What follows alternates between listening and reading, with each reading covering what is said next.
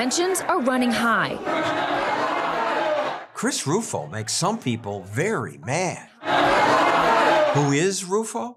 He's a journalist who once made documentaries for PBS about things like baseball in China and poverty in America. Seems like poverty is kind of like a really mean disease. But then his poverty research brought him odd leaks from government poverty workers.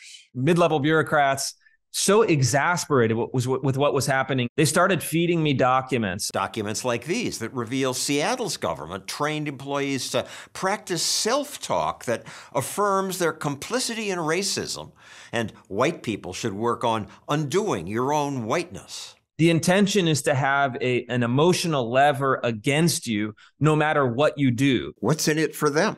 Why do it? Career advancement, and then cultural and emotional power over others. He says today's so-called diversity training is based on the obscure academic specialty critical race theory.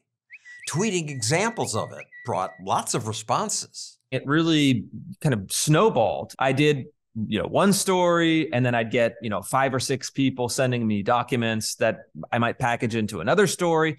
And then suddenly it was 100 people and 1,000 people. He learned the DEI officials at the University of Texas had issued a language guide that recommended using the word women spelled W-I-M-M-I-N in order to not use the word men. After Rufo publicized that, the university removed its language guide. What are these people doing?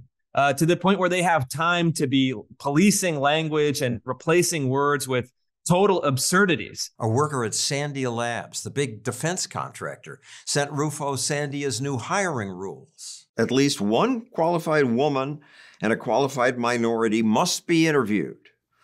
Sounds fair. Make up for past discrimination. Certainly, you should be open to and encouraging a wide variety of people to apply to jobs. But when we're talking especially about nuclear weapons, you need to have the most capable individuals regardless of race or sex. A Sandia employee described Sandia's mandatory training. A 3-day camp where they had to atone for their white privilege, atone for their heterosexual privilege, and even write letters of apology to imaginary women and people of color. And this kind of thing is happening, unfortunately, all over the country. Rufo's critics say he's pushing moral panic. Chris Rufo, one of the conservative activists who's pursuing this moral panic. The New Yorker did a big profile on you and titled it "The Conservative Who Invented the Conflict Over Critical Race Theory." You invented this. I actually post all of the original source documents for every one of my stories. Let me respond. This is not a monologue. This should be a dialogue, right? Am I right? It's my show. His media opponents accuse him of making things up.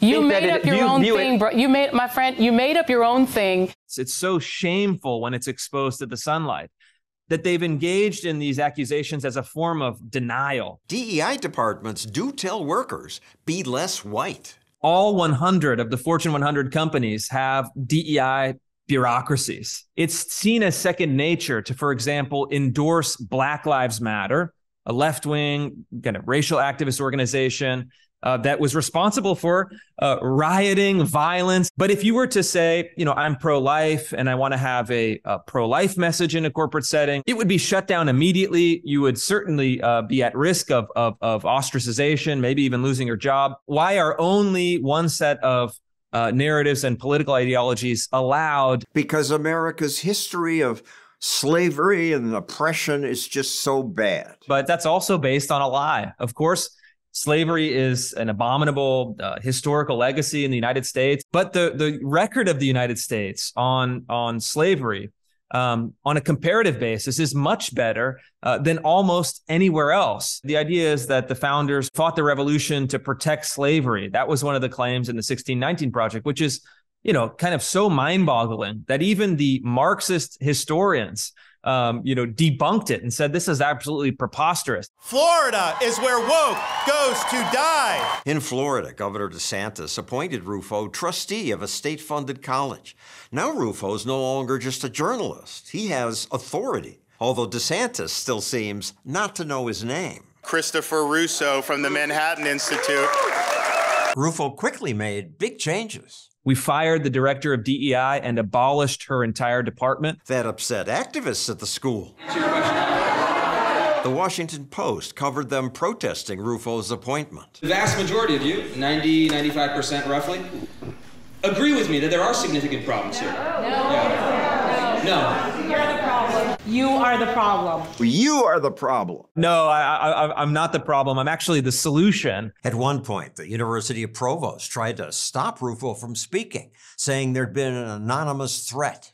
We cannot put our community at risk. This is a new technique for your opponents to stop you from speaking, to raise the issue of danger and then say it's too dangerous, we can't allow you to speak. That's right. Someone sent in a death threat. Anybody who enters this event at this point is at risk. We cannot give veto power to anyone who makes an anonymous threat, because what will happen is that they'll make an anonymous threat before anything that they don't like. Rufo insisted the meeting go forward. We're the board members. We voted. We have 2-1. We're not going to let you shut this down. The provost later resigned. Florida's now banned all public universities from funding DEI programs and from claiming that systemic racism and sexism are inherent in the U.S. Free speech advocates call that flatly unconstitutional. I worry about things you and DeSantis are doing. It just feels authoritarian on the other side. A teacher cannot teach the 1619 Project? It's not allowed in Florida? We have impressionable young kids that should not be taught race hatred. And these are common sense restrictions that aren't authoritarian. They're simply acknowledging that the state is the authority in the public schools. My neck of the woods, the Northeast, which leans left, maybe those states will ban using my videos in classrooms, or they'll ban teaching Milton Friedman in free markets. That's okay? I mean, I think that's probably already the status quo in most of these blue states. I don't think that Seattle public schools, San Francisco public schools, and Boston public schools are heavy on the Milton Friedman curriculum. Why is the state the authority? Why not local school boards? I would prefer that to the current system. But the fact is that that's not the status quo in any of the 50 states. You don't worry that in the future, the new Florida governor will just flip these things and require teaching of critical race theory? Of course I worry about that. But that's what democracy is for. That's what politics is for. Really? That's what politics is for? Curriculum changes every election?